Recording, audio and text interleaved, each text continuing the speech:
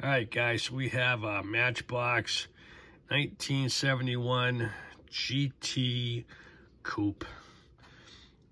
Now, I call it a wagon, maybe a sport wagon, but it is different. You see these things in real life, and they're pretty wild looking. Love the yellow, love the bumpers. You got some headlights. Almost look like spinners on there, if you know what spinners are. Love the plate. Very nice. You got some emblems back there, some tail lights. You got a little bit of this, a little bit of that. Very sweet.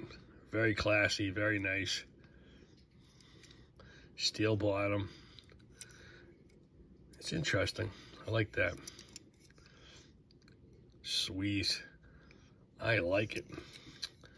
Very sharp looking car. Absolutely. All right, guys. Thanks for watching. Have a good one. Please subscribe. More coming up.